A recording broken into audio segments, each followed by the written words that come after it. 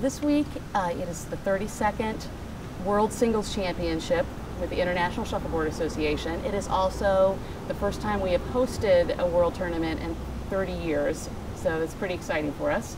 We have 160 players from 14 countries here for the whole week playing shuffleboard.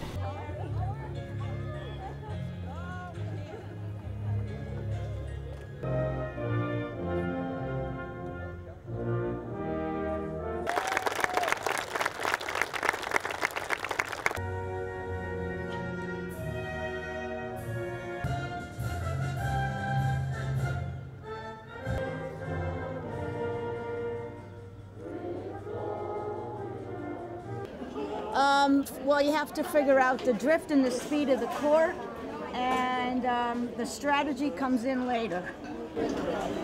Who are the people to beat here in the United States? And Canada. They have the most experienced teams. You may begin with your practice session. I don't know.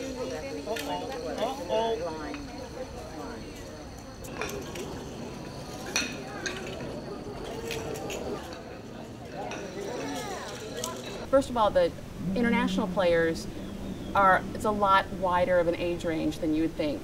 There are a lot of older people playing for the US and Canada.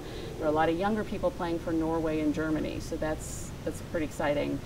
And I know shuffleboard the stereotype is older people, but the St. Petersburg Club has been bringing shuffleboard back for younger people, a lot of families, and a lot of older people. It is a wonderful game.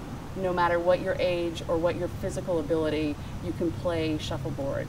So it's a great sport for everybody.